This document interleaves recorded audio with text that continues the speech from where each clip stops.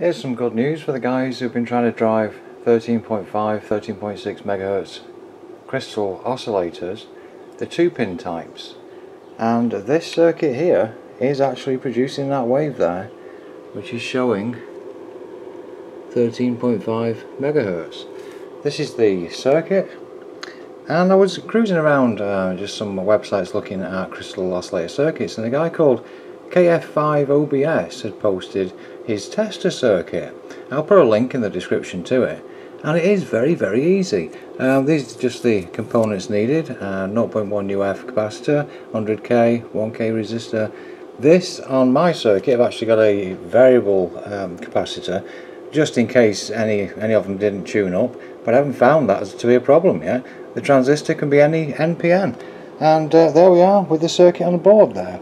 For the eagle-eyed or the sad as me kind of people, you can see that actually is shaped a lot like the circuit board. The edges is shaped a lot like one of the larger CAN type 4-pin oscillators. But anyway, so that's it, very simple. And as I say, 13.5 running at the moment. I'll well, let me see now. I'll pick another one, see if I can take this one out while it's running. So there we are, nothing on the display. Just plug this one in. There we go, and there we are. It's a 10.1 megahertz crystal, and that's what it's running at, with the same kind of clean wave shape. So I'm just delighted about that, because the other side being that I've got loads of these and I only had 2 of the other types. If you've got old junk boards at home, this sort of thing, you might find a couple like there and there on it. I mean, 80s and 90s old circuit boards are full of those 2-pin ones, but there aren't very many of the 4-pin ones.